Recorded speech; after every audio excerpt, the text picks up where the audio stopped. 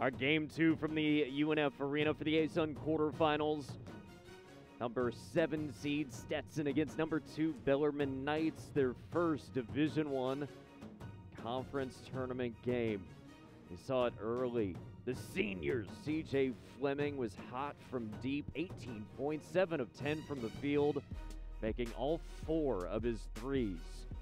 The Stetson Hatters, they led by as many as 12. And it felt, too, like they remembered the 2 regular season meetings where they were up by 10 or more against Bellarmine in Kentucky, and the Knights came back to win. Dylan Penn, an outstanding game for the Knights.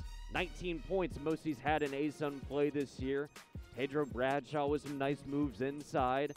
ASUN freshman of the year in Chase Johnston hitting some big shots as well, and a buzzer beater to take us into halftime by Fleming, as it was Bellarmine down 4, 43-49.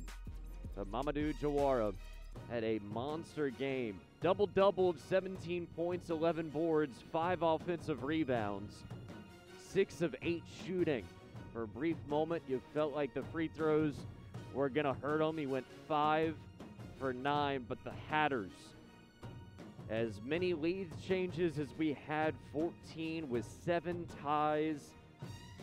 Stetson led by for as many as 23 minutes, 12 and a half minutes for Bellarmine. Christian Jones played so well, 19 points and 9 rebounds in a game that was back and forth.